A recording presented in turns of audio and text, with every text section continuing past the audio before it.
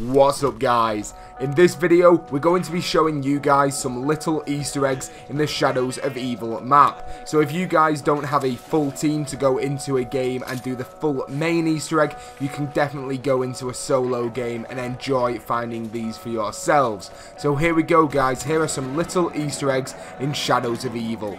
The first little Easter egg we're going to be showing you guys today is right near the spawn area. So once you open the gates up in spawn, head over to the spot that I am in right now.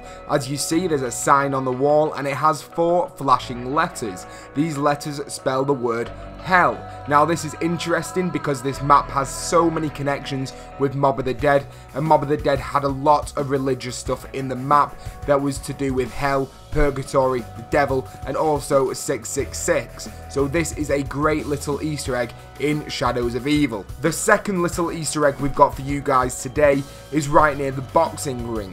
You'll need to go over to the alleyway near there and pick up the trip mines. Once you've done that, you'll need to go and find 3 Holly's Cream Cake carts. Once you've found those carts, you can place trip mines on them. You need to kill at least 1 zombie next to each cart, and once you've done that, you'll unlock the donut trip mine. And this then blows up as soon as a zombie goes near it, and donuts fly everywhere. The third little Easter egg we've got for you guys today is a jump scare Easter egg. Once you go over to the mystery box and finally manage to get a sniper rifle out, you still got one more thing to do. You actually need to go and do all of the rituals on the map. But once you have got the sniper rifle and done all the rituals, you can head over to the boxing ring. Once you're there, you need to snipe into where I'm sniping right now, and you'll get a zombie Richtofen floating onto your screen. The fourth little Easter egg we've got for you guys today on Shadows of Evil is another connection with Mob of the Dead.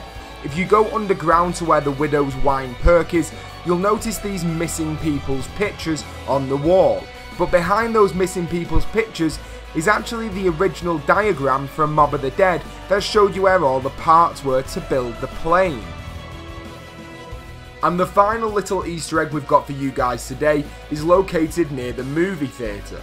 If you go up the stairs to where you normally catch the tram from, you'll notice that there's this poster on the wall. Now you should have really seen this before. It's the poster that you have to tomahawk off the wall to do the golden spork Easter egg on Mob of the Dead.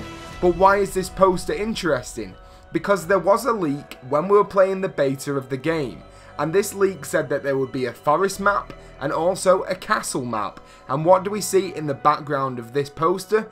We see a castle. So maybe this poster is actually going to be a real map in the future of zombies. But anyway guys, that is the end of this little Easter egg special. If you enjoyed the video, make sure you leave a like, leave a comment in the section below, and also subscribe to the channel to be the latest member of the Pizza Club. Thank you for watching guys, and peace out.